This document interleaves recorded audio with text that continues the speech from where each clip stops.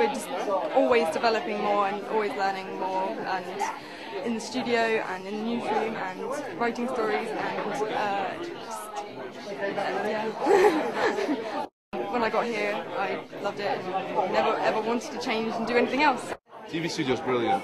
I can't think of anything else to describe it. Working in there has been a pleasure, and the people that I've worked with it's been tremendous.